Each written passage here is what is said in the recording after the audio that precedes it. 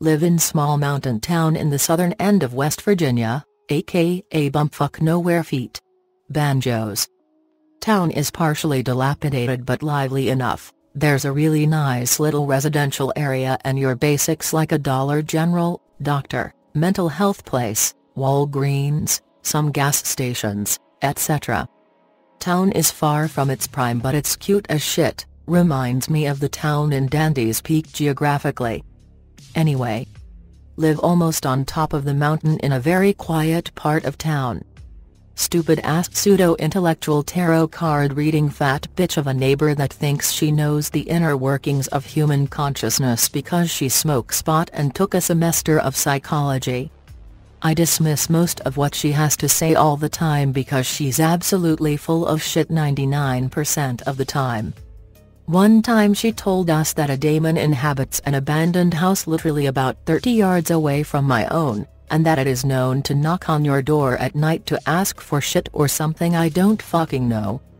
Sounds retarded but alright bitch. Months go by, neighbor has since moved, forget about her silly story she probably made up for attention.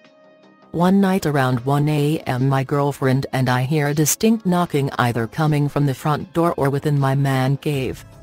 Weird as fuck because the neighborhood is incredibly quiet and devoid of hoodlums and crime, so someone knocking on the door at this hour is literally out of the question. Girlfriend is a little spooked but I tell her it was probably the cats, which we had 3 of and the bastards make noise all night. Thing is though, when I shot up out of bed the cats were all visibly spooked and running away, and they never do that when friends or family members knock. Never hear it again and never see anything. Did some research and apparently there were some drug-related murders throughout the town's again, West Virginia Anon. In a town called Weston there is a now defunct asylum that functioned until I believe '94, it's called the Trans-Allegheny Lunatic Asylum, or TALA for short. Serious shit happened here in the years of its operation. Lobotomies, brutal murders, tuberculosis deaths, you name it. It was your typical 1800s to 1900s shitty fucking haunted hospital type of deal. Pic-related is the actual asylum, this doesn't do it justice either. It is absolutely fucking huge. Like a goddamn castle. They regularly hold overnight tours in this place year-round and my girlfriend, her friend, and 2 buddies of mine did one November 2020.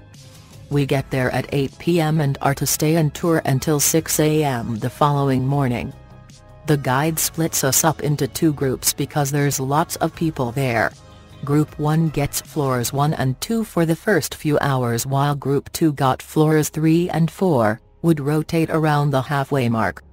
First experience was on the very top floor, 4th, and it was just my girlfriend and I all alone at the dead-ass end of the hallway, which was no joke probably 50 yards long or better.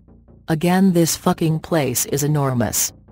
We just got done trying to contact, I think his name was Timmy, a former patient who was very childlike and reacted to prompts you would tell a child. People left him toys and snacks and shit all the time in his room. We try to get something out of him and don't hear anything, so then we step out in the hallway. Clearly see the group of 3 to 5 people up there with us leave way at the other end of the hall. We see their flashlights trail out, so we are confirmed alone up there. Spooky as fuck. JPEG. We just sit in the hallway and listen and watch. The guide said sitting in a single area for long periods of time is a good way to experience something. Few minutes go by and we start hearing rustling/creaking literally everywhere around us. Literally some noises are right beside me, others are down the hall, others are across the hall, and this all began happening at once. Not a windy night either, so that's not to blame. And I know I just said this was a huge old building, so things are gonna creak and crack, but we went from complete and total dead silence to small noises all around us without warning. Probably legitimately ghosts.png. Next part happens in a different location and is to this day the most legitimate spooky experience I've ever had. Zach Baggins and his ghost show were literally here at this location at some point, pic related. There is a room on the very bottom floor of the facility, which was where Civil War soldiers rest and ate at the time. I think the place was used as a makeshift base or something at some point. Anyway, apparently this is a very active spot, and the room we were in, Zach actually marked on the floor with tape in the shape of an X where he felt the most spooked. Me and my dumbass buds and my girlfriend and her friend of course want to experience this. We put a chair atop this X and just see how long we can sit there. The chair is facing away from a very, very dark and spooky room that is mostly wrecked and just overall fucking creepy looking. This paired with overall occasion and atmosphere could have easily led to our anxiousness and sensations, but nonetheless we experienced them. I lasted about 3 seconds sitting in the chair as the sense of anxiety and dread was absolutely overwhelming, and I am not an anxious person and never have been. Buddy 1 says something touched him. Buddy 2 sat there for about a minute but was very freaked out and refused to sit there again, and he is not one to fuck around like that. Buddy 1 sits back down in the chair for like 3 to 4 minutes like a champ and sits his phone down on the floor to record. We're asking dumbass ghost show questions like give us a sign if you're here and all that corny shit. At one point we hear a loud clang in the room near where my GF's friend is standing, which she's leaning against a big old metal sink. But this was a clang, not some creak from her leaning. Spooked.wav. We continue the recording and eventually wrap up and listen to it. At one point in the video, a very clear and identifiable sharp exhale is heard very very close to the phone, which was lying on the floor. My buddy was sitting above it but he's in a chair of normal height so his head is probably 4 feet from the phone. I assure you none of us got down on all fucking fours and breathed into the goddamn phone. Yet here we are, with a clearly audible breath recorded.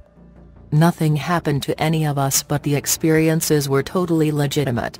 At one point we had split up and my girlfriend and her friends said they very audibly heard a metal chair scoot across the room they just left, which was of course empty.